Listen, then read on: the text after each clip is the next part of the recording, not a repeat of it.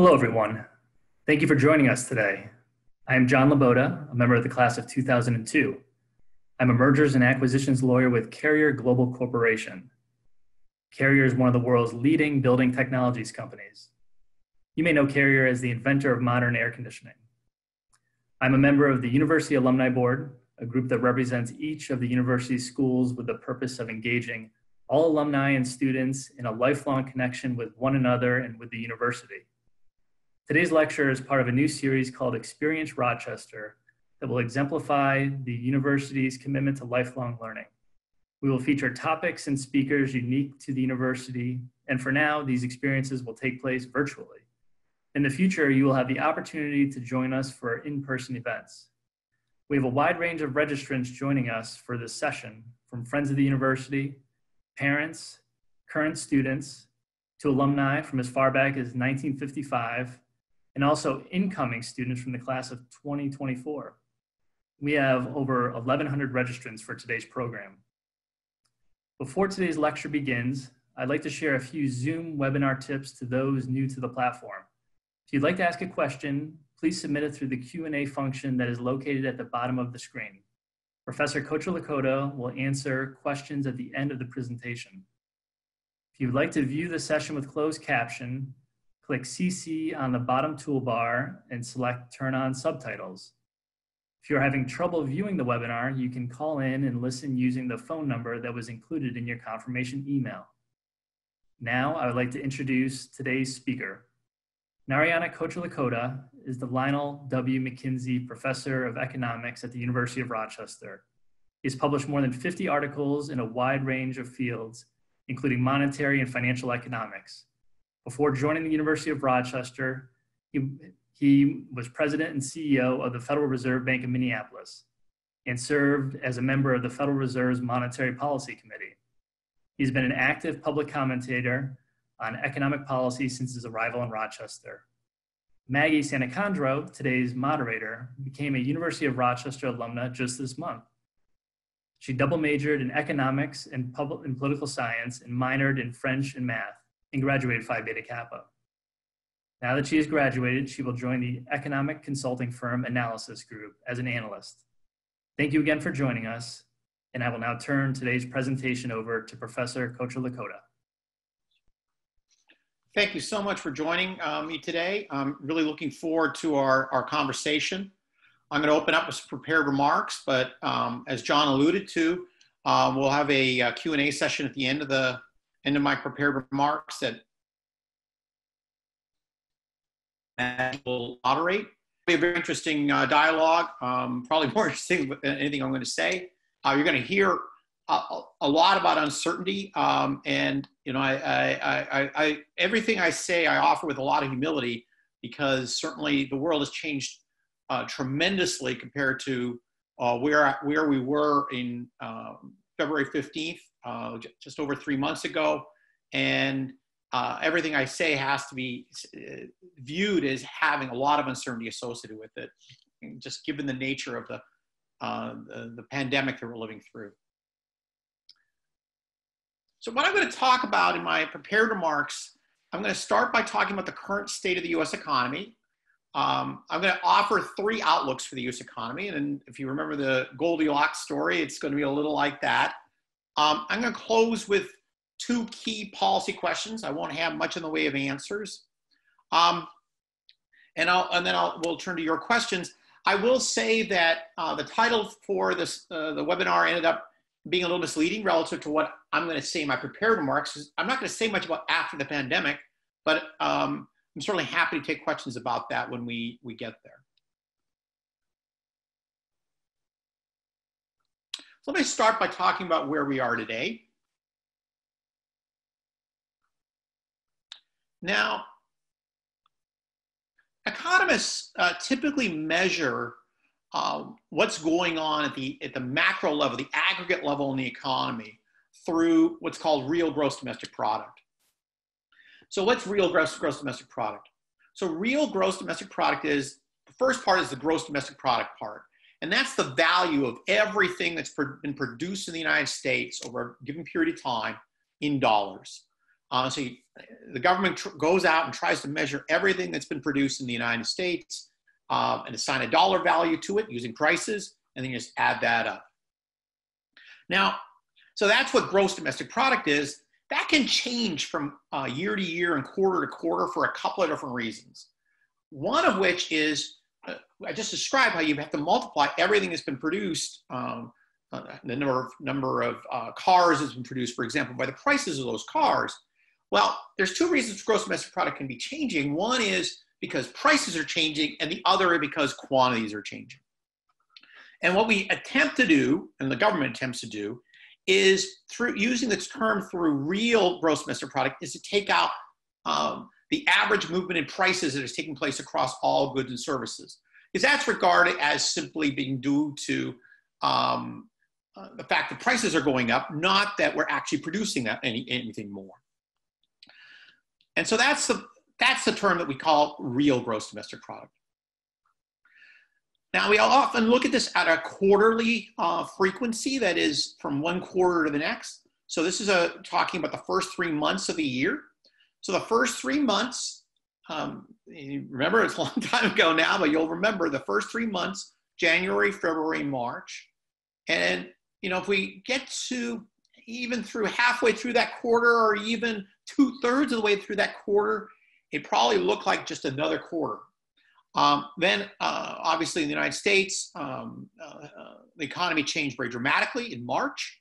And we saw some of that in the form of a fall in real gross domestic product from the end of last year, 2019, to the first quarter of this year.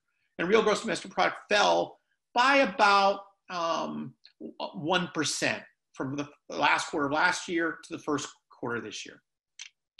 Now, we're expecting to see a much larger fall in gross domestic product from the first to second quarter of this year by about 10%. Let me just say one thing. You might hear bigger numbers than this tossed around in the media. The number is more like somewhere between 30 and 40%. This is because of the peculiar feature of how the United States reports growth in real gross domestic product from one quarter to the next. Typically, the U.S. government annualizes that.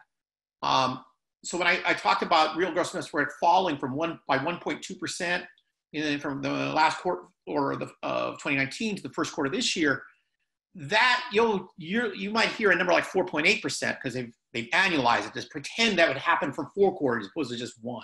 So this number is not annualized. This is the actual raw change in real gross domestic product from one quarter to the next. 10% is about, it means lost about 4 years of growth, more than 5 years of growth in one quarter. It's never happened before in U.S. history. In the Great Recession, many of you remember that, the real gross domestic product fell by less than 5% throughout the whole Great Recession.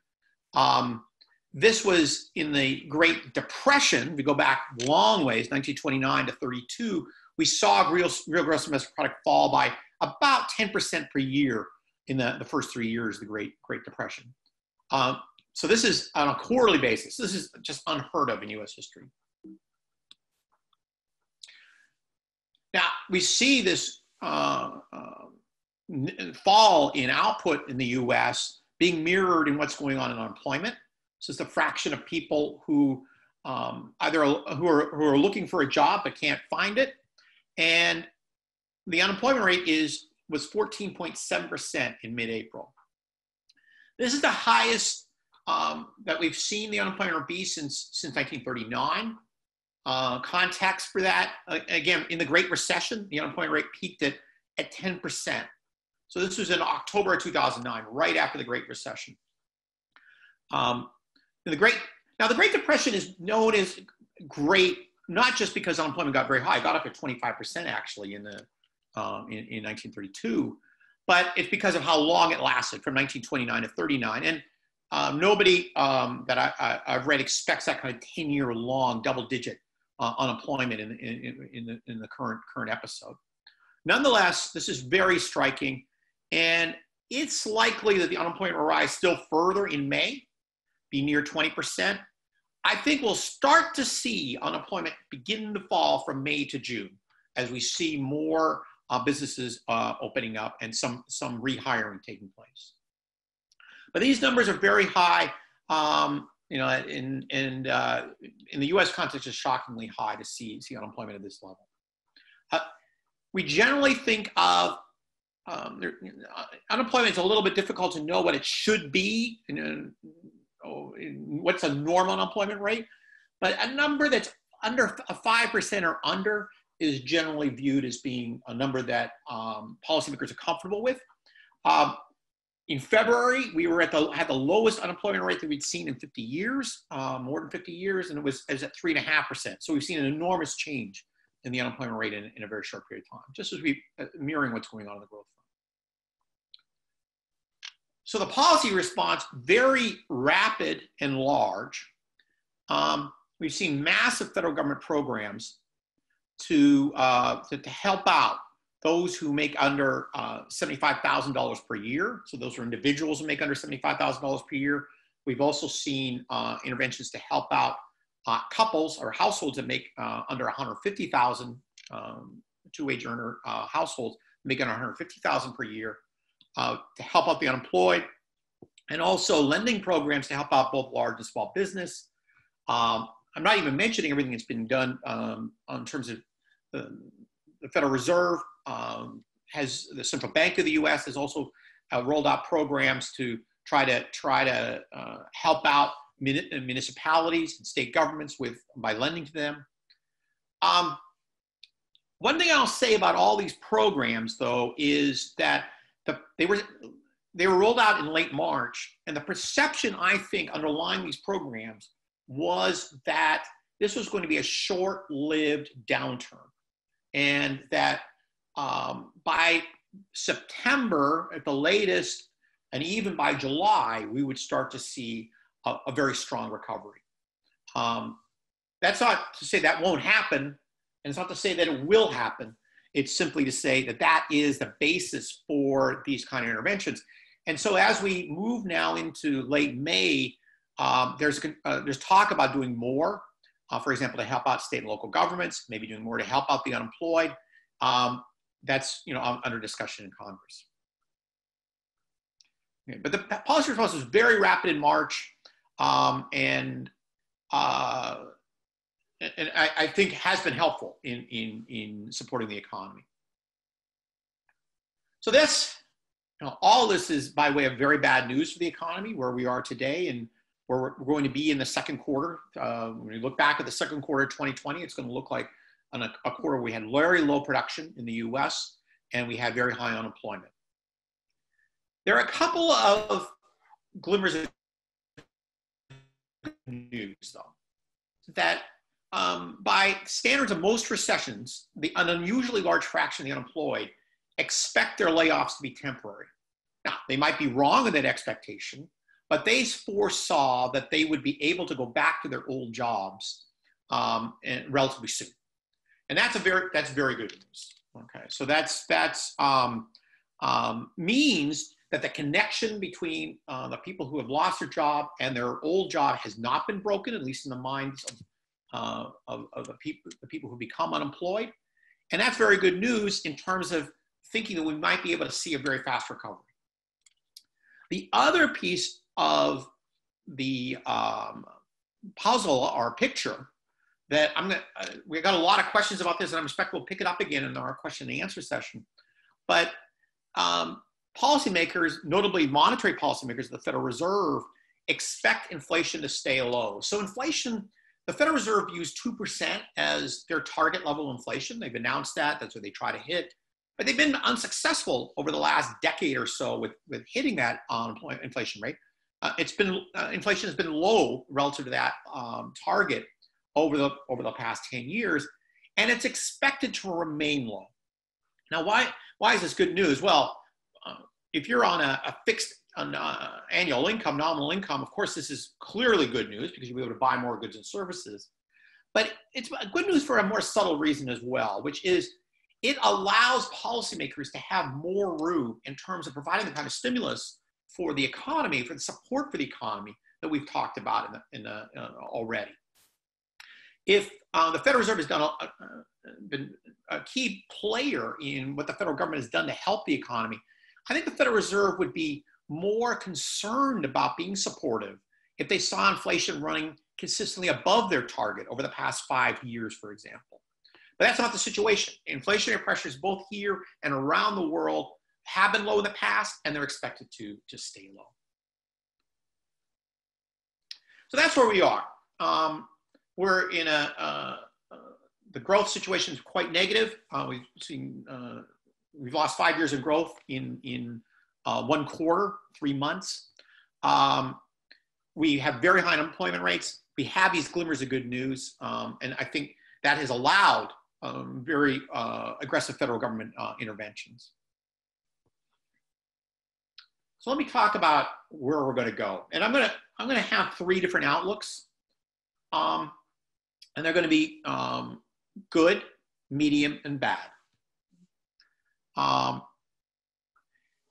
It's always difficult to do economic forecasting, and you always do it with a lot of humility, because the future is very difficult to know what's going to happen. Of course, it's especially difficult now, and it's difficult because it's not just about economics. As a macroeconomist, I'm involved in forecasting the economy for much of the past 10 years, and generally you look at what's going on in the economy, and that tells you the picture.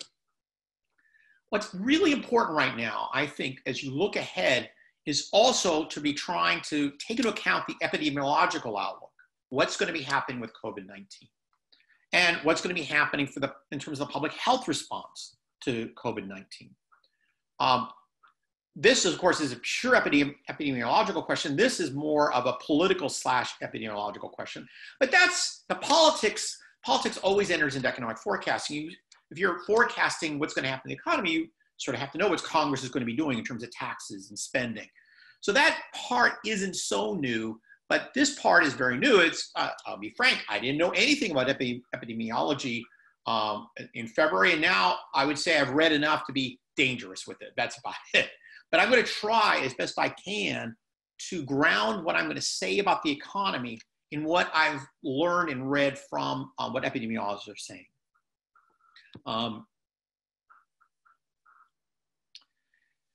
The public health responses are really critical here. And there's 2 kinds of public health responses that I think are important to keep in mind.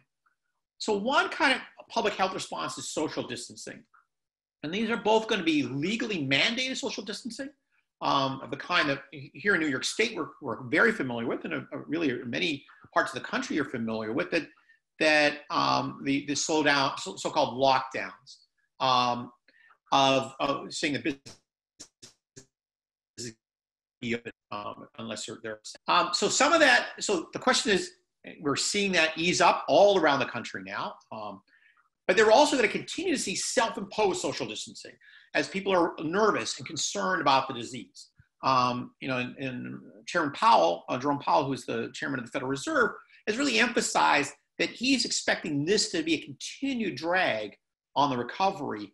Is not, even if legal restrictions are removed, people are going to be loath to go to restaurants as much as they used to, et cetera. Now, the second piece I'm going to emphasize is testing, tracing, and quarantining. There's a lot of emphasis in the public dialogue on testing, but really you need all 3 components. So what this does is it means that if the government is testing, finding out who's testing positive, tracing who those people have seen in the last 2 weeks, and then quarantining anyone who's tested positive, that really can slow the spread of the disease. And that means that we're going to be able to function more effectively economically, because we don't have to have as much social distancing to reduce the spread of the disease in the population. So the more and a better testing program we have, and I'm going to use TTQ because I really want you to take away that it's not just testing that's at stake here. It's really testing, tracing, and then quarantining of people who are testing positive. If the more we do of that, the less social distancing we're going to need in order to maintain, to make sure to keep the spread of the disease at a level that policymakers are comfortable with. And so, and testing and tracing quarantine is much less costly for the economy than social distancing. So that's going to be really a backdrop for everything I'm going to say about the economy. So let me talk about the optimistic outlook. And I think this outlook really is important one to understand because I think it underscores how Congress and really the Federal Reserve was thinking about the disease in March. And I think some people in Congress and the administration are still thinking about the COVID-19 largely in this way, that it will be largely behind us by June. We're coming close to June now. To be fair to the Vice President, he made these statements a little earlier in the month, and he might, I'm just quoting him from what he said earlier in May. But at least so far, there doesn't seem to be a lot of epidemiological support for this view. But with that said, certainly the situation continues to evolve. And so it could be that this view will come to be true. But right now, there's a little, as far as I've read, formal epidemiological support for this perspective. Now, under this optimistic outlook, real GDP will grow very rapidly in the second half of 2020. I have here by 10%.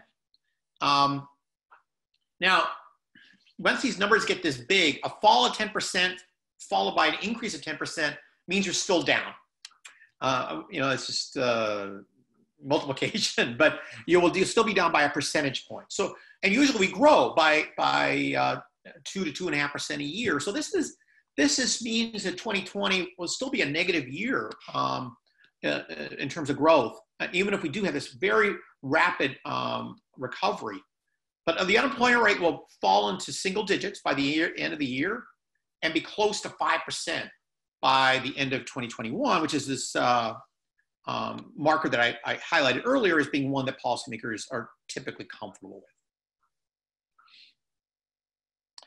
So that is, and this is very fast growth. I doubt we've seen growth of that kind I'm sure we haven't seen it in the post-World War II era. We may have seen it during World War II when the U.S. was ramping up for its military engagement. So that's the optimistic outlook, the good outlook. The modal outlook, this is closer from the economic point of view, what I would say the typical forecaster is saying is going to be happening. So here, the virus remains potent, remains important, but we have much better testing and tracing and quarantining in place over the next 6 months. And that means we can ease up on social distancing. You can open up safely because we have these programs in place. Now, real GDP under this outlook grows by 5% in the second half of the year. Not real to making up for the 10% pretty fast by historical standards. The unemployment rate remains above 10%, so it remains double digits through the end of this year, and it doesn't get back to 5% until the end of 2022. So not next year, but the following year. So the pessimistic outlook.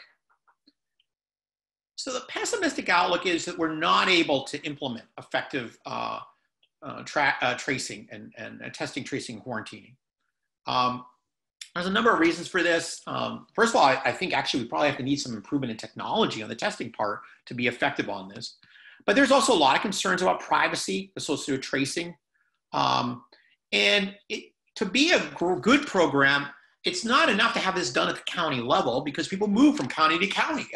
You want to be able to trace their connections. People don't always stay in Monroe County. They move from Monroe to Ontario or even Monroe County to other places in the United States. And you've got to be able to trace across their contacts across that movement. So without that, maybe we're not going to be able to do well on this. Without this, you're going to end up with a lot of social distancing restrictions. Some of this will be legally mandated as we have outbreaks recur. States and local governments are going to move to shut down their business, their economies again. But I don't want to. I think it's important not to exaggerate this. The other part of it will be self-imposed. That people will not be willing to go out and buy goods and services that require proximity to others if we don't have a sense of safety in the economy. So this would mean essentially no growth in the second half of 2020. And here I think it's a bleak outlook. It's a pessimistic outlook. Unemployment remains very elevated, probably in the teens. And you'll hear the chairman of the Fed, for example, again, I'll highlight him, say, well, we're really waiting for a vaccine to come along. Until a vaccine is implemented, we're going to have people be nervous and afraid of going out to buy goods and services. And so we're likely to have elevated unemployment. Or until we reach herd immunity, which is basically enough people have had the disease, have antibodies against it, that we don't have to worry about it's spreading very easily across individuals. Both of these are this is again getting out of my depth because it's more epidemiologically speaking, but as far as I've read, both of these are events that are going to be a ways away. So let me close with two policy questions. You always, when you do policy making, you're always thinking, what's the worst that can happen? How can we rule that out? And I think to rule out the pessimistic outlook, we really need an effective national testing and tracing quarantining program. I think it's a very open question whether that will happen or not. And then I think the other question is, suppose a recession, we have elevated unemployment for many years. Will Congress be really willing to step up and provide the kind of support that's needed for the economy, the fiscal support that's needed for the economy? I think these are both very, very open questions. So I don't have answers for them, but I think they're very important questions as we go forward and we think about how can we make sure this pessimistic outlook doesn't happen. Right fiscal monetary policy could help, and also even more, the right public health policy can help. So that's all I had to say. Thank you very much for listening. At this point, I'm going to stop sharing my screen, and I'm going to turn things over to our moderator for today, for the rest of the program. That's Maggie Sannicandro. As John mentioned, Maggie just got her degree earlier this month. Maggie was a student of mine, not this year, but last year in my undergraduate course on money, credit, and banking. She was a top student. And this year she was a teaching assistant. So she's very well versed in everything that I talked about today. Great. Hi, Professor. Thank you. And thank you to everyone who sent in questions. We got a ton of questions sent in beforehand, and a ton of questions are being asked now. So I don't think we will get through them all, but we're going to get through as many as possible. So let's just jump right in. So the first question I have, I want to ask on behalf of current students and recent graduates who are attending today, including myself. What I've been hearing from my classmates and from my friends is a lot of concern about the world we're about to enter. So could you comment a little bit on how my cohort might be affected as we enter the labor market and in the long term? Yeah, I think, thanks for the question. It's very understandable. Certainly, the labor market is challenged. The general principle, and I haven't looked at the numbers for April though, but I suspect this will be true, that having a college degree, having a degree, especially from a college as good as the University of Rochester, does insulate you against the worst of the downturn in labor markets.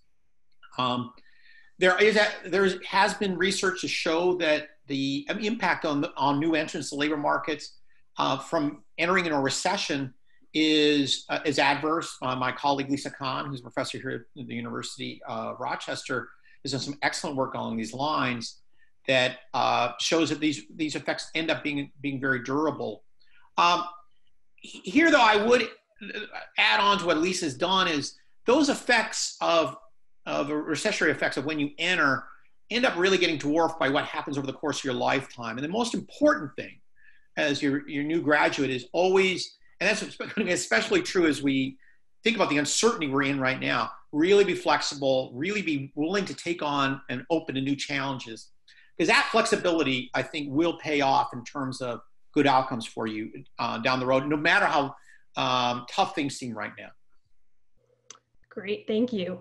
So we received a lot of questions sort of in a similar vein, people asking about different sectors. We got questions about how academia might be affected, how real estate might be affected, how medical research might be affected. So sort of to generalize and group these questions together, could you talk a little bit about what sectors you think might be sort of the winners and losers of this situation? Who's going to come out strongest? Who might be the hardest hit? Wow, those are great questions, but it is very difficult to know. It does depend on how long this episode is with us, for example. You know, but certainly, you know, we've relied a lot on tech in the last 3 months. I think that tech, as long as we need social distancing, tech is going to be a winner in that regard. But I'm gonna answer your question by not answering it, which is to say that it's exactly my uncertainty about this, where you want to be careful about trying to pick winners and losers in this right now. And you know, what sectors should be winning, which sectors should be losing, which ones should we be supporting? If you're the government, you have a lot of money to hand out. Which sector should we try to support? We're going through a period where there might be a lot of change. It might be efficient, optimal for the economy to have a lot of change. And so trying to pick winners and losers in that situation, very difficult to do. And I wouldn't want to be the one doing it. And I'm not sure I want my elected officials either being the ones doing it. Great. And so another really popular question that we have got is about the stock market. A lot of people want to know what your thoughts are on the stock market. Specifically, we have a question from Peter Martin. He asks if there's a disconnect between what we're seeing in the stock market and some of the more dire economic predictions we have talked about. It's I'll say a couple things. First, I was surprised by how much the market fell. The market fell dramatically between the third week of February and about the third week of March. That 1 month, it fell by a lot. I want to say 30%, but it has recovered remarkably. So both the fall and the strength of the recovery have been surprising to me. So I don't like to forecast the stock market because I'm often surprised by how it does. And where we are today, yeah, I do see. You know, I hesitate to say this, but I do see a little bit of a disconnect between where we are in the stock market and where we are in the economy. The stock market, if you just look at the indexes, they're as strong as they were a year ago, if not actually maybe stronger. Part of this is because I think we've moved into a very low interest rate environment for a very long period of time. So if you think about stocks, one of the key drivers for that is if bonds are viewed as paying a very low interest rate, people are going to tumble in to buy risky, and that drives up the price of stocks. And so I think that's part of what we're seeing. But with that said, I am surprised by how high the stock market is. And so we've also gotten quite a few questions. I know this is sort of your area about the Fed and what they've been doing, and I know you mentioned it briefly in your presentation, but if you'd like to comment a little more basically on what tools they've been using and how effective you think those tools are, and do you think they should be doing anything differently? Well, the Fed has been doing a lot, and so the starting point for what they did is they cut interest rates. But they didn't have a lot of room there. So interest rates were around 2.5%, the short-term interest rate, and they cut that down to close to zero. So that was what I would call standard monetary policy. And the idea behind that is you're making it easier for people to borrow, and it's cheaper for them to borrow if they can get access to those low interest rates. And it also makes it less attractive to save. And so this is all in a way of saying, why don't we try to encourage people to go out and spend? And that obviously the economy was shut down to a large extent. It was hard to buy goods and services. Nonetheless, there were still goods and services to be bought. You could do takeout food from a more expensive restaurant than from a cheaper restaurant. And those more expensive restaurants maybe hire more people, or they pay higher wages. So all of this is by way of trying to help the economy. The Fed also saw, and these are a little more complicated technical things to talk through, but were very important in terms of what the Fed saw. The Fed saw that the interest rates that corporations were borrowing at in March really rose by a large amount relative to where treasuries were. So treasuries, the rate at which the government could borrow was falling as everyone said, wow, the world is a very scary place. I want some asset that I view as very safe. Let me go out and buy US treasuries because those sound very safe. So, but at the same time, corporate bonds the yields were going up. The Fed saw a lot of that as being simply due to concerns about the liquidity of those bonds, meaning that people were not willing to buy the corporate bonds simply because they were worried about whether they'd be able to find another buy for it when they needed to sell it. The Fed never worries about liquidity because they are the ultimate, we can buy this, hold it forever because we're always going to be around, we don't need to ever sell. And so a lot of their interventions are basically along the lines of we stand ready to buy corporate bonds or lend to corporations, buy bonds at a high price and lend to corporations at a low interest rate. I think these have been very effective. They've really helped to collapse spreads. Actually, the Fed remarkably has not had to actually buy much. It's that simply saying we're standing ready to do these things is actually enough. This is central banks, because they have so much ability to intervene, they actually don't even need to use it. They can just talk about being willing to do it. So this is what the Fed has done. Now,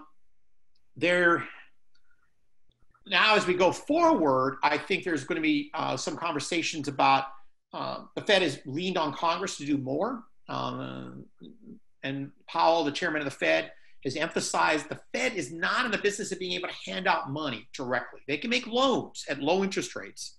But even that, they like to be insulated from they're very fond of boasting that they've never lost money on any loan. And so they're going to be very careful about their lending.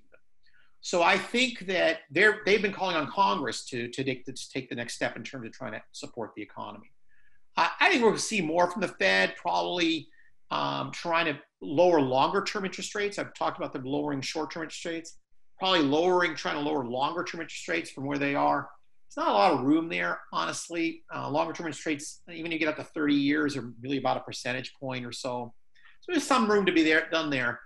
But honestly, I think the Fed has done what it can at this point. There's maybe a little more room for them, but they're left with saying, look, we've done what we can. Congress, it's your turn to step up. Great, thank you. And so I guess we have a set of questions that relates to what the Fed has been doing and what Congress has been doing and how these programs might affect the economy. So as you noted before, we did get a ton of questions on inflation.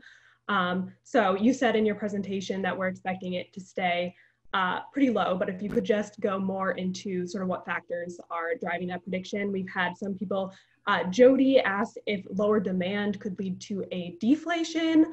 We've got Timothy asking about how the fiscal stimulus is going to affect inflation. So just sort of what factors are you thinking about there? So as Maggie well knows, talk about this past, we've actually, shock is a little bit difficult to parse out. Unlike in 2008 and 2009, the Great Recession shock, it was basically people lost a lot of wealth in their houses. They couldn't spend as much as a result.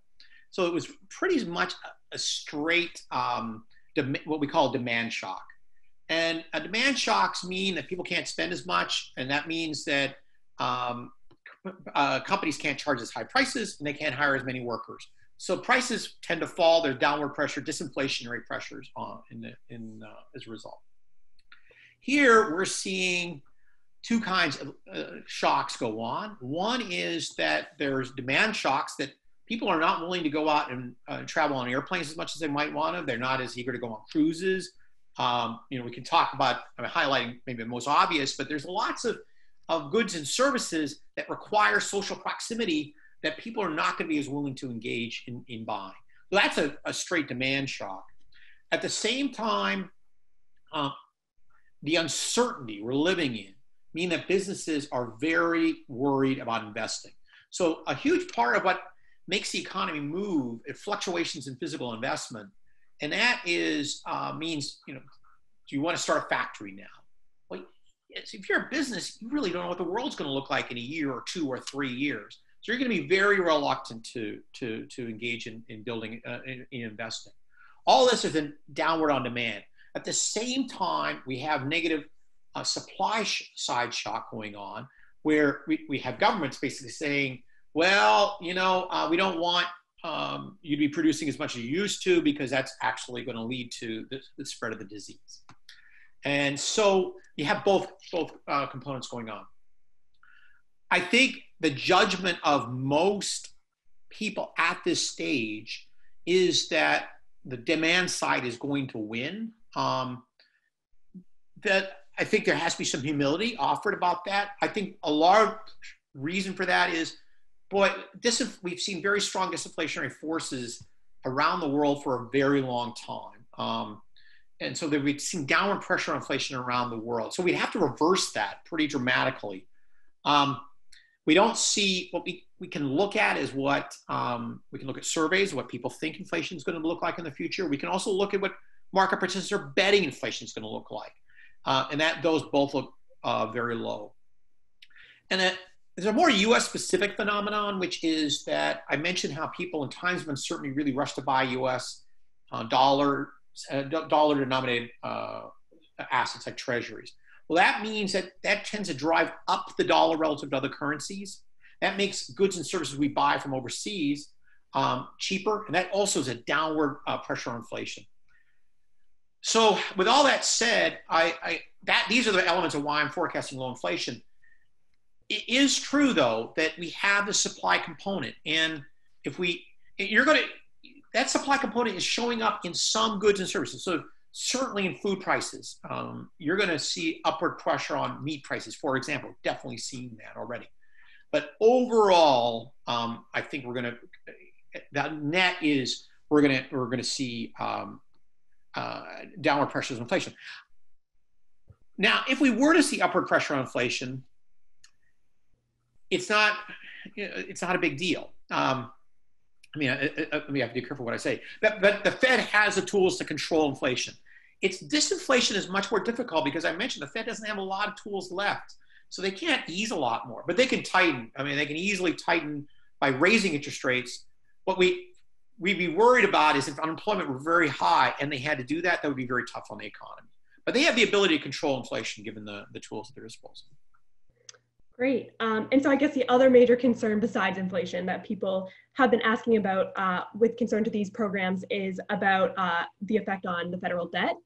So Alan asks how the sudden addition of debt to the US might affect the economy, both the US and the global economy, and maybe if there's unintended consequences involved there. Yeah, this is a great question. There's a lot of discussion and debate among economists about this. And I think if you go back to 10 years ago during the Great Recession, this was a big concern among many policymakers that the debt was high in the US and the United Kingdom. And adding to it, what's that going to mean? People are going to worry about the U.S. government defaulting or something like that. Interest rates would spike. There are a lot of concerns expressed on that like that. Well, a little bit of this is just habit. We've gotten used to living with a lot of debt, but there's also data to back this up. We've seen huge expansions in the debt in Japan, in the United States, even over the past 10 years, and interest rates have not been going up. There's not a sign that people are worried about default of any kind. They're not worried about a sudden slide in the value of these pieces of paper. Quite the contrary. As soon as we have a recession of the kind we're in, you see people running for the safety of treasuries and to a lesser extent, some other countries' sovereign debt. So at least right now, I think it's one thing I would say, very important to watch prices as opposed to quantities. Prices are what matters. Quantities are only an input into thinking about prices. So as long as interest rates remain low, and and there are ways to see how market participants are betting on interest rates. As long as they continue to bet on interest rates remaining low, I don't see much in the way of risk from the increases in the debt. Great. So we've talked a lot about the US, but we have a very international audience here. So I want to have a couple questions about the global economy. So I have one from Elizabeth. She asks, how do you think about this crisis and its impact relative to developed markets versus emerging markets? And if you could comment specifically on China. So China is a big country, obviously, in terms of its economy. And we're all getting used to that, I would say, too, because of its very rapid growth. If you go back 15 years, or more, longer than that now, China had a scare from the SARS epidemic. We're now going through the second, essentially SARS-CoV-2. That was SARS-CoV-1. And but that downturn in the Chinese economy was not viewed as having much in the way of global consequences because China was not as big as it is now. Now, anything that's happening in China is a big deal. And of course, the other thing is that this virus hit China first. And so we can see some of the things that I've said about the U.S. economy, I'm saying because I see in the Chinese economy.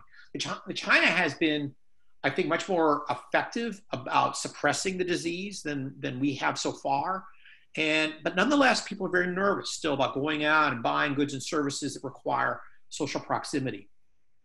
So I think China is a country we're going to continue to watch in terms of both from the economic point of view, but also from the public health point of view. What can we learn from that? This is a disease that's likely to have very adverse consequences for emerging markets. You're going to see a lot of death, and you're going to see a lot of very negative economic consequences as well.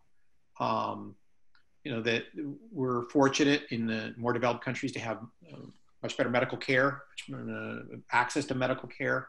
It's not equally shared among all citizens in our country, but by and large, we're blessed with that. And so that's just going to mean that the disease is much more tragic, I think, in terms of consequences in emerging markets. To take a parochial view, emerging markets don't impact the U.S. economy that much. China is obviously, I want to separate China from that comment because China is big enough to be an influence on us. And one of the final thing I'll add is that as I've talked about the patchwork of testing and tracing and quarantining programs we see around the U.S. Well, that's even more true around the world. And unless we start to see some uniformity in that, we're going to continue to see barriers to interaction across the global economy. And that's going to be tough for the whole world, including the U.S. Great. So staying on this global economy topic a little bit, we have a question from Isaiah about how this COVID crisis might impact international trade and whether or not it will increase or decrease global interconnectivity. So if you have any comments on that. The immediate consequence are that it has reduced trade, and part of that is simply the economies are suppressed, and so there's not as much trade going on as a result of that. But part of it is just interconnectedness is diminished because of the barriers thrown up by the disease. Countries they can't just operate on the trust that other countries have got the disease under control, because clearly that's not uniformly true across all countries. So you end up with barriers to interaction and barriers to trade. Where will we be longer term? And any forecast we talk about longer term has got to be offered with a huge amount of uncertainty and humility associated with it. But I worry about that. I think that we might well see in bad economic times, there's a tendency for policymakers to turn inwards, first of all. And in these disease-ridden times, the issue of can we trust everyone else to have the right control over the disease, that's also going to be a factor in terms of how much interconnectedness we can see going forward. So both of these, so I guess I'm a little pessimistic about that, but certainly a lot of uncertainties. Great. And so last question, I guess, on the global economy. We have a question from John asking, what have we learned from the reactions of other countries, or any countries doing a particularly good job, or are there lessons we can take away from how other countries have been responding?